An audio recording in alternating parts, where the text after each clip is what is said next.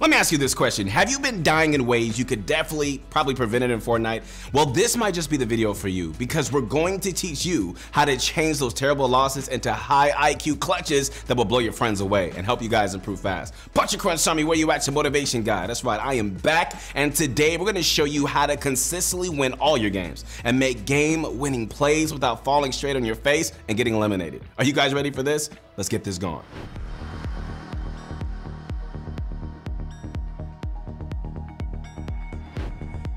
Okay guys, so the first thing that you need to master and know how to pull off in any basic scenario is a hype play. At this point, you probably managed to realize that every trio in scrims or the FNCS that ends up winning games and stack lobbies will have the high ground most of the time, and they always go for it no matter what. Okay, so clearly, there's a reason for that. And it's really investing your mats into really going for the high ground definitely is going to be a crucial in winning your games. And it's basically a requirement for succeeding in professional Fortnite. Yeah, sure, a lot of teams still do manage to perform well from low ground. Just look at Sentis Trio, but that requires a ton of practice and mechanics on the level of a legend. It's more something you should definitely build up to. The high ground is definitely where it's at. Okay, so the first play that you and your trio can do is a sneaky one right here, all right? I'm talking about throwing in the back tarp and just straight up going for a kill on the height team so you can just steal their advantage, all right? Now, you can do this in any game mode. It just requires you to be a little bit patient so you can figure out the perfect moment to make your move. Okay, so to pull this off, start by going in the back of your tarp and then looking up at height. The most high ground team will most likely be focusing on what's ahead of them, likely lasering down whatever poor team has found themselves on second height.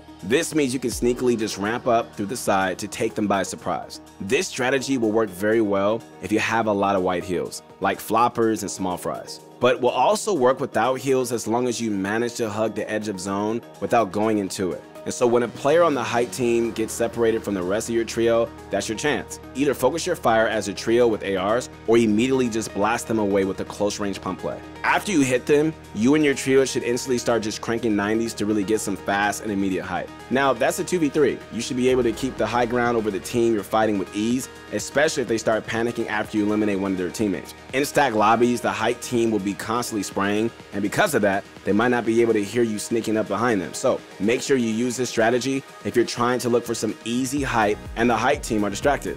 This strat will even work in solo cash cups since the player on height will have to instantly drop down after taking damage to get a chance to heal. Okay guys, so the next strategy to get height is a little easier, but it won't work if the other height team is aware of you. When you're trying to go for height, you have to stay ahead of everybody else. If you don't, your attempt is going to be really cut short pretty quickly. This means you need to be in a spot where you can gain elevation really fast. For example, you should never go for a height play in an area that's really congested because you're going to get eliminated incredibly fast. Instead, you need to buy your time and be patient, waiting for the zone to open up so you can just break out from the pack and full tarp ahead.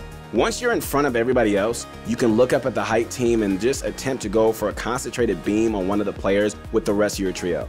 Bows will work really well, but tap firing with an AR will probably make the height team panic. So wait for the other team to stop expanding towards you and then take your moment and instantly just start cranking. So once you've made it above the other team, spray them off your layer, man, and just make sure they can't chop you out or connect to you. Alright, so one way that you can really improve your Fortnite IQ, guys, is by heading over to ProGuides.com. Our master courses designed by some of the best pros like Mongrel and Clicks will teach you everything that you need to know about winning in Fortnite.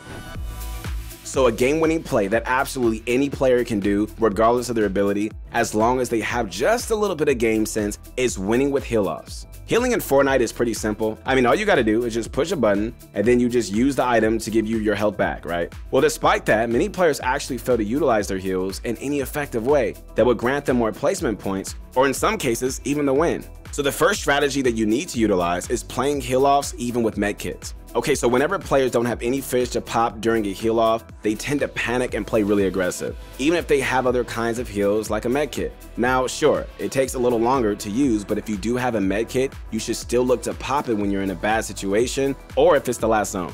All you need to do is take a single tick of the zone and then sit on the edge of your tarp. Start just popping the med kit just a second before the zone hits you, and you're always going to manage to get it off. This will give you time to just readjust yourself if you have no match or if you're a solo in a trio filled endgame. Just after popping the med kit, you're going to easily be able to run into the zone and position yourself optimally for success. Now that you know what to do if you're in a bad spot, okay, let's move on to what you need to do in an actual heal-off situation. Alright, so whenever the last zone is closing in and you have a med kit, take a single tick of damage and then immediately just start popping it. However, if you already had damage on you or somehow managed to take more than 2 ticks, you'll need to look for a siphon kill to really keep yourself going. So whenever you have a siphon kill, pop your med kit and hopefully it'll keep you from dying to the storm so that you can just go on to win your game.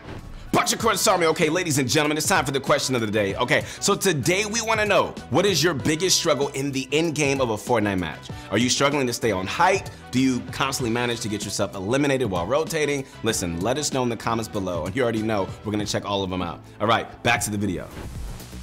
Now you know exactly how to make hype plays and win heal-offs, but there's still something missing from your high IQ repertoire. Okay, so you still need to know how to position yourself perfectly, to the point where you're set up and looking good for the rest of the game. So positioning yourself and thinking ahead are some of the most important things, guys, that you can do if you really want to win a highly stacked game. Or honestly, like even just an arena match. Okay, so have you ever wondered how so many pros manage to pull zones so easily? Okay, trust me, it's not down to RNG and luck, man, because pros are all analyzing the state of the game before the zone even starts to come in. For example, pros will always start to rotate to the mid zone when they have a chance. Like, you should do this as well. And you should never be scared of simply getting in a car or just running toward the mid zone. Basically, by putting yourself in the middle of the zone, you're basically guaranteed to be in every zone until at least the half zones. So as you get toward the tail of the end game, you should start rotating toward the edge of the map, since moving zones can only pull toward the edge. Along with positioning yourself in the middle of zone, another way to be in a good position without having to take any risky fights or getting focused on is to stay on the dead side of the zone.